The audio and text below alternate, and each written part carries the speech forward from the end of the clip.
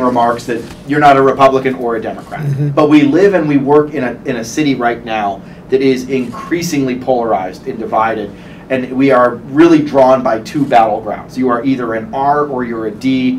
There's not much room in the middle, right, unless you are Bernie Sanders and Kristen Sinema, right, and the space is closing in on them even more every single day. How do we address these complicated issues that obviously didn't originate in the 80s, but came to a pinnacle then, and now are re-emerging as some of the most complicated issues that policymakers are facing, in doing it in a way where we can say we can solve this without being a Republican or a Democrat? That's a very good question. I'm going to give a very cynical answer. I don't give a shit about who pees where. I give a hell of a lot about how we're going to win this battle with China in their attempt to completely dominate one part of this planet at the expense of democratic nations. Agreed. All right, so I can say I've just showed what my true colors are here. We argue about the wrong, stupid stuff at the expense of the really important. And our posture in this world, it doesn't take much to realize that all we do is go back 20 years. And this world was a completely different place than it is now. We were at the top of the food chain. We, Americans, whatever we wanted, we pretty much got around the world. And it's not that way anymore. And in that 20-year period, we've managed to run up, what is it, 35 on its way to $50 trillion in national debt, which means that either we're going to have to pay a lot more in taxes to pay for this, or we're going to have to reprioritize about how much of the social safety net gets covered. I'm going to come at this from a very kind of different angle. People like Reagan do not come along every cycle. He was a very unusual kind of president who had this foresight and these leadership skills, who happened to be in the right place at the right time and galvanized a nation. He came, I remember that campaign very well in 1980. He put stuff out there that seemed revolutionary to certain people. And he scared even some moderates in the Republican Party because he was so brash about it. But in hindsight, you look at that and you say, that was leadership.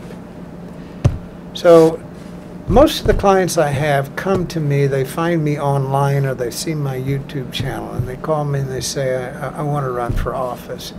And I'll tell you, this is kind of where it starts. I can tell within an hour of time whether they have any chance of winning and whether they're ever going to be a leader in politics by the way they answer certain questions. And in a sense, this is the way it starts with all of us who deal with public figures.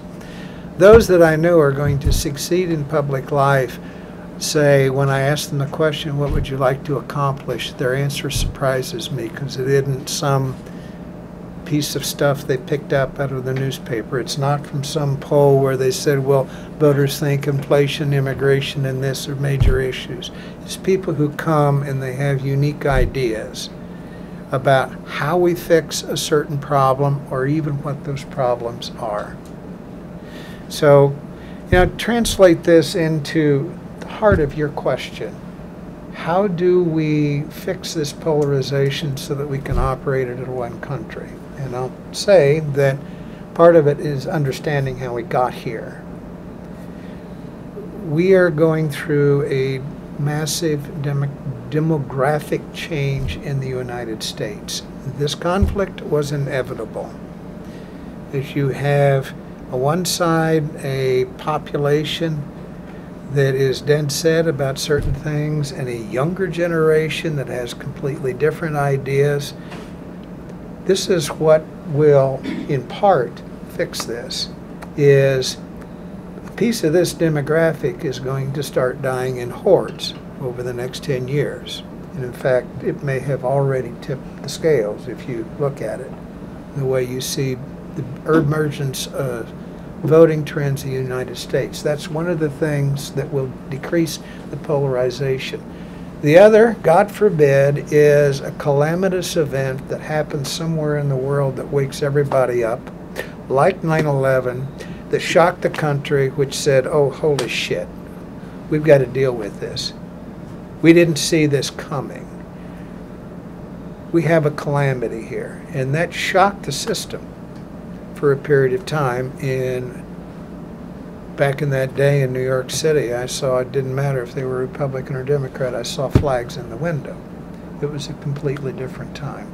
Usually, it takes one of those two things. One is going to be gradual, and another is going to shock us into our senses. So Natalia, I want to ask, based off